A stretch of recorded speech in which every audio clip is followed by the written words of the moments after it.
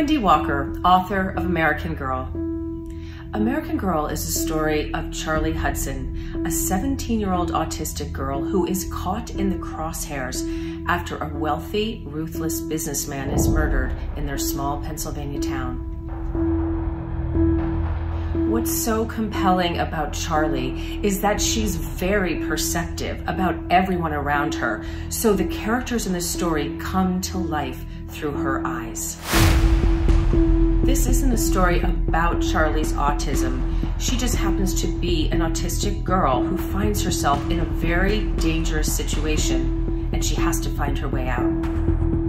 You will get lost in Charlie's journey and her unique ways of solving the mystery and keeping everyone safe.